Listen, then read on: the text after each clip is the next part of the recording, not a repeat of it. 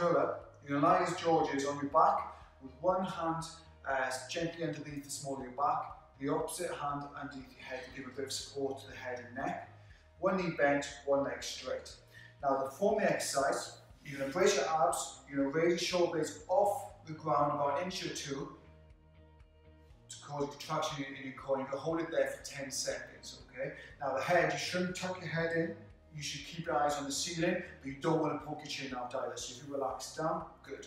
And it's a small movement, but you'll definitely feel it. So as you raise up, and you hold it there for 10 seconds before returning back to the start position. Nice and controlled.